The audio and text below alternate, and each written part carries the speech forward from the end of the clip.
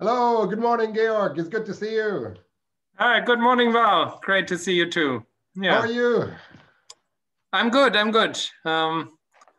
anticipation of our interview, so let's see if that works out well. Yeah. Thank you very much for being available for the interview. And thank you for doing the interview. Yeah.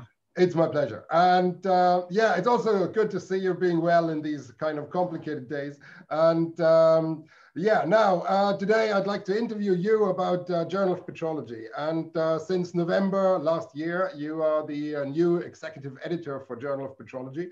And this is following on from Marjorie Wilson, who's been the executive editor for many years, but she had to step down in May last year. And you have been the acting executive editor for several months, and now you're fully installed as the full executive editor since November. And of course, publishing is very important to us in our line of business. And you are facing quite some challenges, I think, in the new publication world. And I'd like to chat with you a little bit about that. But for our listeners, I'm going to say a few words about your record. So, well, Georg is well known as a petrologist, and he led quite a number of international interdisciplinary research projects in petrology and geochemistry, published over 60 SCI journal articles and book chapters, and has been a guest editor for a number of books and associate editor. And of course, he was also an editor for Journal of Petrology before becoming the acting and now the full executive editor. Georg graduated from Cambridge in '95 and received his PhD from the Open University in Milton Keynes in '98. And then there was a postdoc spell in Bristol up to 2001. And then in New York, Columbia University to 2004. And then from 2004 to 2005, you were in Hawaii. Oh, quite a journey, to be honest. And then that was great. Hawaii was great. You had quite a spell in Taiwan then at Academia Sinica. And then in 2013, you were appointed a senior lecturer at Massey University in Palmerston North in New Zealand. And there you were promoted to full professor in 2018. And now on top of this amazing career, you're also the new executive editor of Journal of Petrology, which I like to think is one of the leading journals in petrology in our field. And now with this new task at hand, I'd like to kind of ask you a few questions, if that's okay. Sure. Great, yeah. Great. So thank you, the pleasure is all mine. And my first question is, you have a long-standing record with Journal of Petrology. What's your connection? What's your personal connection as well with the journal? Yeah, I guess I first encountered Journal of Petrology in my first postdoc in Bristol. And I published two long articles on the Soufriere Hills volcano of Montserrat in Journal of Petrology in 2003. So that was my first encounter of the intense rigor, let's put it, of the reviewing and editorial process of the journal. So I put quite a lot of work into that. But I must say that I think these articles really made an impact and really helped me in my professional development and in my career as well. So I have to thank Journal of Petrology of accepting these articles. Basically, I'm indebted to the journal since very early on in my career for allowing me the opportunity to publish my research there. And then, after the many different positions, I finally got offered the role of associate editor in the end of 2016. And I gladly took that role up because I like Journal of Petrology. It publishes some of the best articles. And as associate editor, as you know, being one yourself, you actually have a real impact on the quality of the science that's being published there. By steering the best papers to perfection, from good to perfect, you know.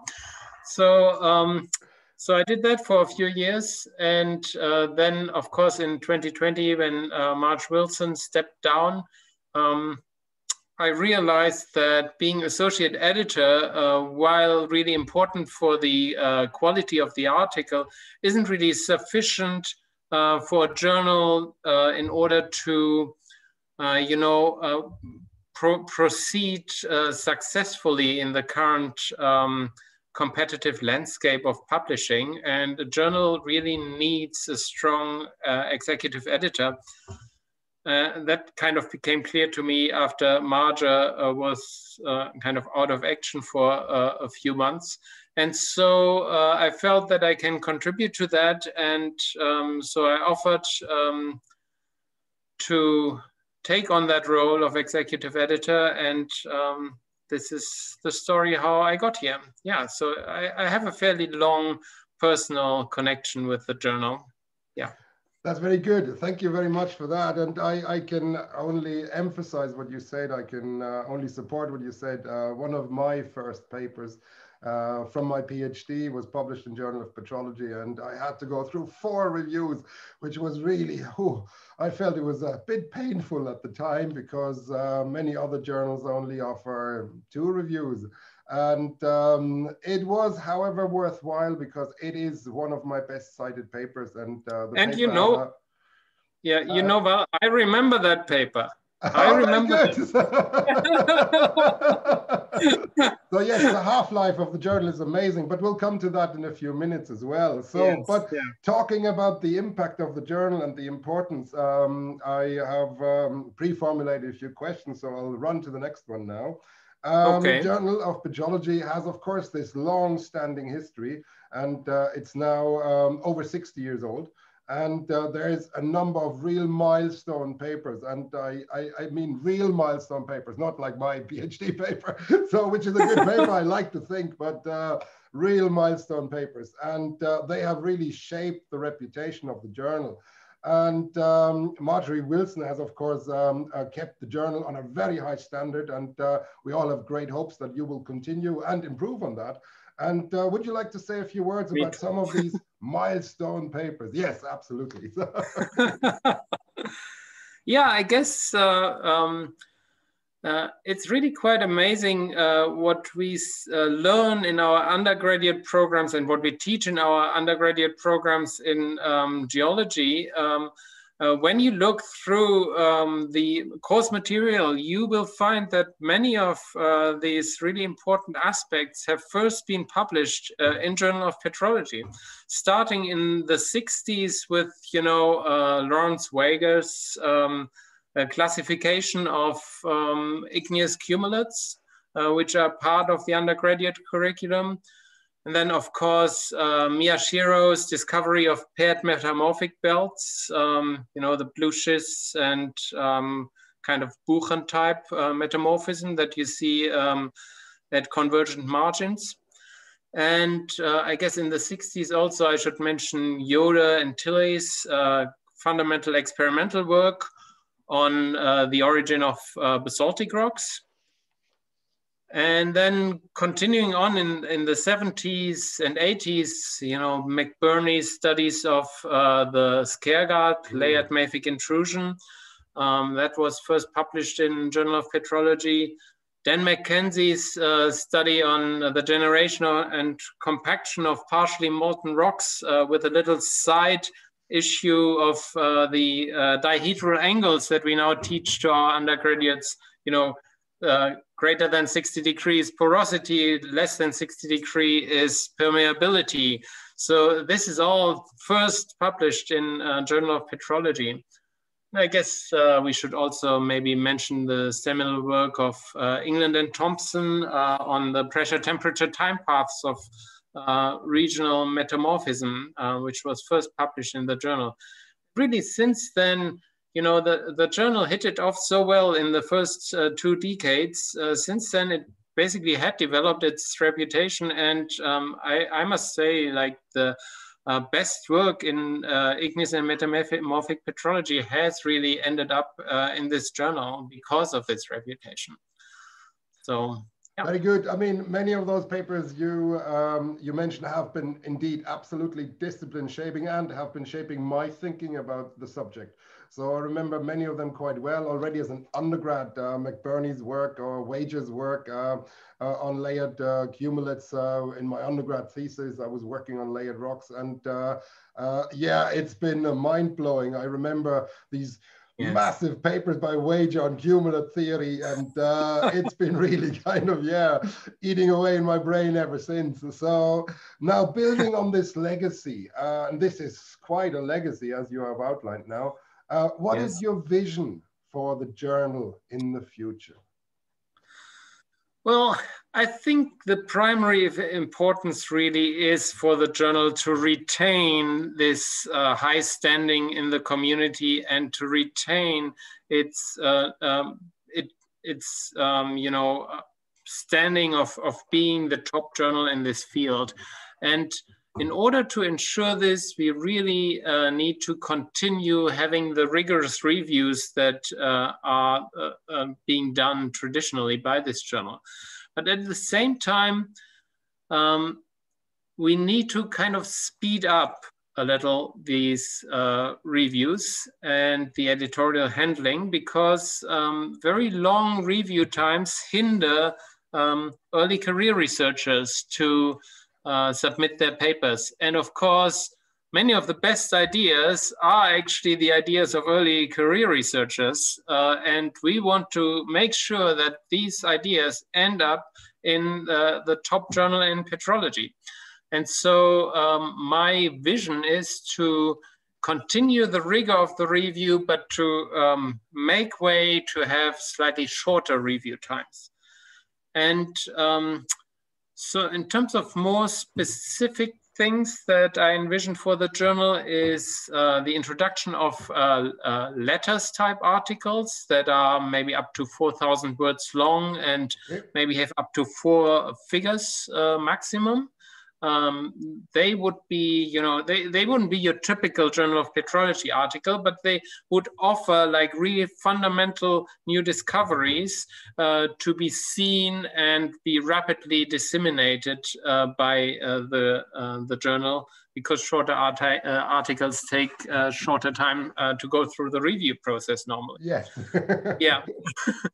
Then what we'd also like to do is, since the journal is gone, you know, fully online now, it's very easy to have some virtual thematic collections where specific subject areas are kind of collected from whatever is being published. And that would allow authors to find research of interest quite rapidly. And it would also sketch like the development of these individual research fields through their history, because we would have these thematic collection run over, you know, not just a couple of years, but 5 to 10 years or longer.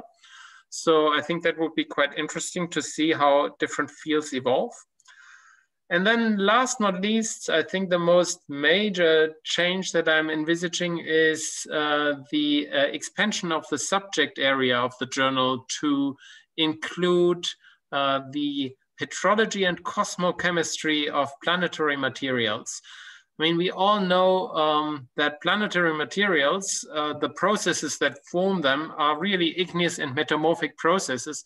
So it is quite yeah, puzzling to me why the journal hasn't really been supporting igneous and metamorphic processes from extraterrestrial bodies, you know?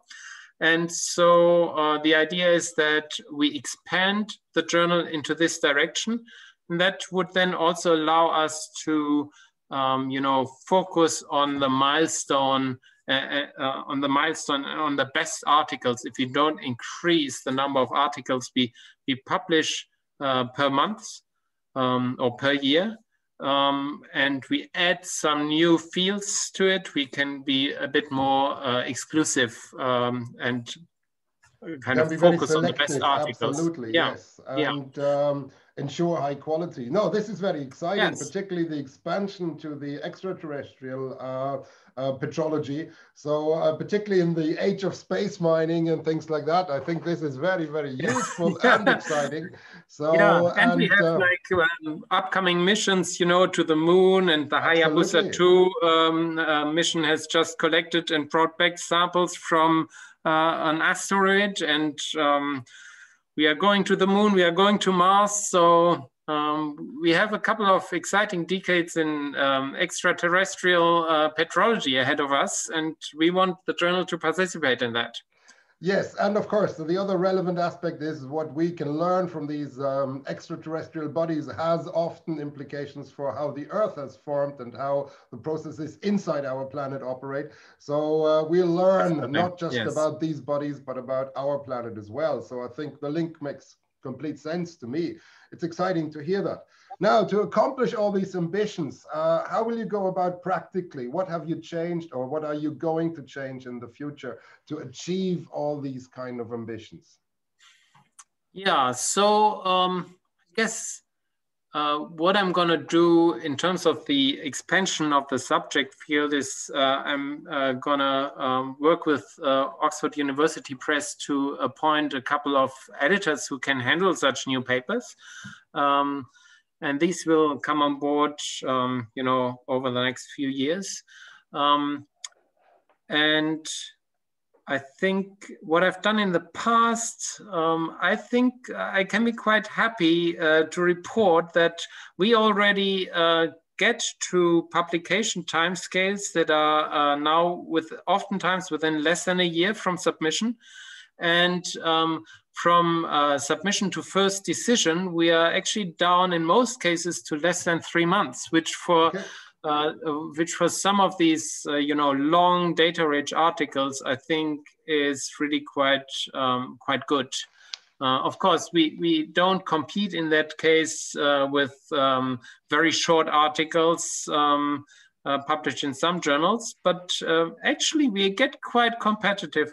I've had a geology article a few years ago that took forever to get the reviews back. So actually, I think I must have waited around 3 months for that. So actually, we are actually quite good in that case. So we've managed to improve, and I think we are right now in a shape where we can definitely accept articles from early career researchers who need rapid turnaround times. Yes, that is indeed very, very important. So, and this has been one of the things that I've heard people say, that for early career researchers, it may be a disadvantage because it may take quite a long time. On the other side, I think, as you have shown in your PhD work, and I guess it applies to myself as well, Journal of Petrology has a long half-life. So the journal articles that have gone through the rigorous peer review, they have some gravity, they stay for some time, and they will be cited for some time. So to build your early career research into a long-standing career, Journal of Petrology can be a great help here, I think. So this is very and I important. think I should really add that, you know, there's always a bit of a balance between the rigorous review and the rapid publication. Mm-hmm. You can't have, you know, you can't excel in both. You need to find a balance. Yes. And I think the rigorous review is really very important, and it has actually made sure that Journal of Petrology has such a long citation half-life. It's over 16 years. And for a journal that's 60 years old, that is actually excellent. You know, it's better than most journals that publish petrology articles. 16 years half-life. Wow, that's it's quite something. So 16.3. What that means is that that basically, when you publish in Journal of Petrology, you will your paper will be cited for 1.5 generations. And as I say, yeah, I can feel that because my PhD paper is still cited, it's still going strong, and this is now a little over 16 years since the PhD. When did I publish that? 2002. So yeah, but I can still kind of harvest citations from it. It's still going relatively strong, and it's still kind of feeding into my career to this day. So I think it was certainly a very good long-term investment. And it also came with a certain amount of prestige at the time when you publish it, of course. So this is very good. And in addition to cutting down the processing times, the review times, while ensuring the quality of the publications, the new formats that you introduce and the scope of the publications now on offer, they've also seen some changes. And you've also made some changes to the advisory and the editorial board. Would you want to say a few words about that? Yeah, so I'm happy to report I've expanded the advisory board a little, and the advisory board is now gender balanced, would you believe it? And the editorial board, with some new appointments that I had to make mid last year because of early retirement and also some editors being on long-term sabbatical leave. We are now moving towards gender balance on the editorial board too. So this, I guess, is just to show that, you know, Journal of Petrology is really putting an emphasis on promoting diversity, and we are very inclusive and support the entire community who is producing wonderful petrological studies. That's excellent. That's really good to hear. I'm delighted about that. And it's a great pleasure to be part of that and supporting that. So then what other things do I have on my list? Yeah, well, in terms of challenges, this is one challenge you're tackling and you're improving on that. I can clearly see that. But there's more challenges out there. So what do you feel are additional challenges that we have not yet addressed when it comes to kind of, you know, the future of the journal? Well, in terms of diversity, you know, with one of the new appointments, Marlena Alberg, we actually have now the African continent as part of the editorial expertise, if you want to say. Yes. And Africa has a lot to offer, of course, in terms of petrology, igneous and metamorphic. Absolutely. Yeah, yeah. And I think with the new appointments that we are going to make in the future in planetary petrology, I'm going to kind of hope to expand the internationality of the journal towards Asia. So that is, you know, challenges that we are tackling, the diversity. In terms of other challenges that the journal faces, I guess there is, of course, the competition of other journals. Yes, that's what I was after. Yeah, yeah. So I guess the competition isn't really that tough because the Journal of Petrology is so great. So, and it will stay great if we can keep the rigor and review up, which we will, I assure you with that. And if we can actually shorten the submission times, and we are shortening the submission times even further with the introduction of the letters type articles for some submissions. I think the other good thing about publishing in Journal of Petrology, and I think the community may not realize it, but once a month I select an editor's choice article. Mm-hmm. So that's roughly, you know, it's more than 10% of the articles become editor's choice because we have around 7 or 8 articles published per month. And the editor's choice article is free access, free of charge, free access to the community. And that, of course, is great to aim for authors to have an open access article out there without having to pay. That's of very course, important. Sounds very good. Yeah. it means that you really want to make your paper good to give it a chance to be selected as editor's choice. So Yes. yeah. And I guess the key with all challenges is that you have to identify challenges early. And if you do, and you react to those challenges in a timely manner, then you are good to go. And with my expertise over 10 years in editorial roles of different kinds with different publishers, I think the journal is in a great position to actually tackle the future challenges. So I'm quite confident that we have a good future. I kind of come along with you here. I think if you identify challenges early, they often become opportunities. And this is very important. So it's good to stay on the ball. And I think you are, as far as I can see, are really doing that with the journal. Can I come back for a minute to the early career researchers? Because that's very important. There is, of course, big competition out there. Academia is or can be quite a challenging field. But it's also full of opportunities. Would you like to kind of say an encouraging word for early career researchers, maybe? Yeah, definitely. So I think early career researchers should absolutely consider Journal of Petrology as one of their prime outlets. The journal offers itself for, thesis chapters that are data rich and generally long. They can go into Journal of Petrology and they have a long-term impact, as we've discussed before. And also for postdoctoral researchers, I think, all these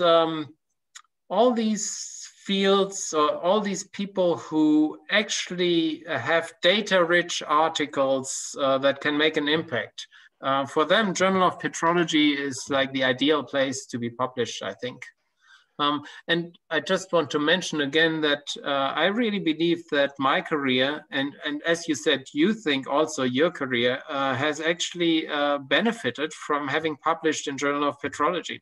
So yeah, go for it, I say to the early career researchers. Let's see your excellent new word. Sounds very good and very encouraging, and with a new effort to kind of cut down the processing times while maintaining the high standards, I think it is attractive for early career researchers. Great. Now, finally, one of my kind of final closing questions I have here. Well, being the editor-in-chief, being the executive editor is also probably a bit of a challenge on a personal level, I would think. I mean, how do you feel about this in your new role? What kind of do you feel is personally the most challenging aspect for you? Yeah, thanks, Val, for that question. I guess when I first became acting executive editor, what I felt very challenging in the first couple of months or so was actually making decisions to outright reject papers that were not of high enough quality. I find that very hard because it's kind of not giving authors a chance to even be considered. But on the other hand, I need to protect my editorial board from actually having to deal with these papers. And you know, as an associate editor, that it is already a lot of work to deal with like 12 to 15 papers per year, some of them quite long. And so I really need to prevent you from looking at stuff that isn't up to the standard of the journal. Mm-hmm. I guess I had a fairly steep learning curve with that. And so I think I tackled that. Like right now, I think one of the challenges, but actually an enjoyable challenge for me is to deal with, say, unusual complaints or requests that I sometimes get, and that involves oftentimes human emotional behavior that may not really be part of scientific publishing, but it turns out it is. And I actually deal with such challenges with a big smile on my face, because I like unusual requests, and I like to be able to to resolve these requests, sometimes, you know, in fairness, mostly in fairness, and with every party benefiting. But sometimes, well, sometimes it's a bit tough. The good thing is that as executive editor, I really have the final word. So that is the benefit, you know. That is the real benefit of being executive editor. No, I can understand that. I can see that. It's quite challenging because sometimes publishing is associated with a lot of emotion on the author's part or on people who have had different views. And there can be sometimes kind of very strong reactions. And this is, of course, something that needs to be handled with care and in a fair way. So I think this is what I would also see as one of the biggest challenges for the executive editor, to be above this in a way and make fair and sensible decisions that, as you say, profit all people involved. So here, yes. I think indeed, I'm glad you enjoy that, because I'm not sure I would enjoy that all the time. Yeah, you have to be an optimistic character and not suffer too much. Yeah. That sounds good. No, and I'm also sure that with experience you develop kind of a routine in that to a certain degree, and can be very objective in your judgment there. So, well, this brings me to the end of my questions. This was very useful. It was very instructive about the new changes you are implementing, about the visions you have, about prospects for early career researchers.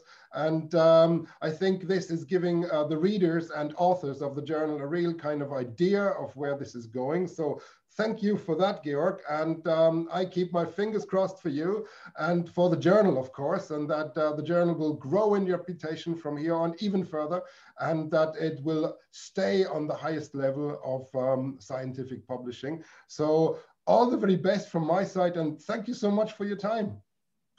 Yeah, thank you very much. Well, of course, I have big shoes to fill with Marjorie Wilson, being the long-term, you know, quarter of a century previous executive editor. But yeah, thank you for the good wishes. I have only the best vision for the future of the journal, and I really welcome early career researchers' work, and I'm really looking forward to all the community's great petrological articles that I'm going to handle, and some of you are going to handle in the next few years. So, and thank you for the interview. Thank you, Georg. Well, all the very best, and I'll say goodbye, and good luck. Bye. Talk soon. Bye. Yeah.